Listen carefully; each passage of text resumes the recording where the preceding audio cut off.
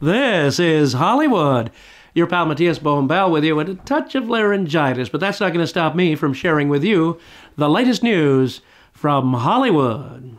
Walt Disney Pictures gives us a first, a dramatic picture for adults and an introspective one at that, Saving Mr. Banks.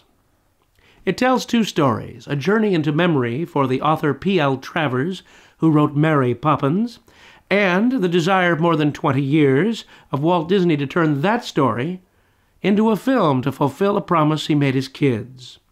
We cut back and forth between the flashback memories of Mrs. Travers and the Disney studio of 1961, and right on arrival, she sets the tone in her typically exacting manner.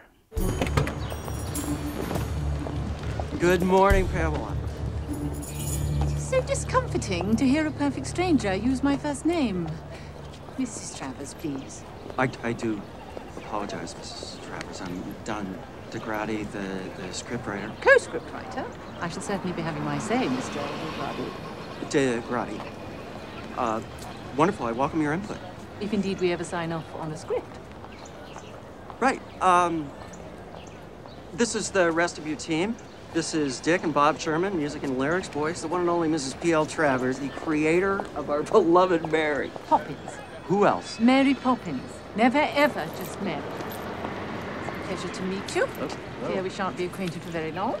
Why is that? Because these books simply do not lend themselves to chirping and prancing. No, certainly not a musical. Now, where is Mr. Disney? I should so much like to get this started and finished as briskly as is humanly possible. Perhaps someone could point me in his direction. I'd be so grateful. Thank you. Well, you see just what I mean. You caught just a glimpse there of Paul Giamatti, who plays a chauffeur of the Disney company assigned to Miss Travers, who is played with prickly exactitude by Miss Emma Thompson. The scenes featuring the two are amongst the best in the film. In this, the first Disney movie to have Walt Disney himself as a character, Tom Hanks gives a studied performance with his voice matching closely the inflection of the clever cartoonist and theme park visionary. The almost too frequent flashbacks to Miss Travers' childhood that inspired her famous creation at times seem like an entirely different movie in tone and style from the gloss and squeaky clean feel of the Hollywood sequences, almost too sparse to look like a working studio in 1961, with no ashtrays in sight, for example, except one on Walt's desk, which makes the absence of them elsewhere all the more obvious. Colin Farrell gives a great turn as Travers' father in the flashback sequences. He's very good. I was delighted by the new musical score, separate from the famous Disney standard songs, written by the Sherman Brothers that are used.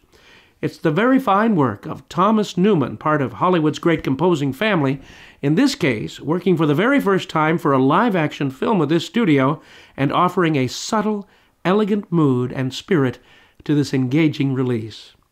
I left the theater wondering, would this film appeal to the non-Disney enthralled and stand on its own as a dramatic offering for the average moviegoer? Even for the movie buff, the Disney studio sequences are not perfectly period, but the performances are very good, and the sparring between Hanks and Thompson makes for good entertainment for an adult audience, a first for the Disney studio, with the possible exception of Fantasia.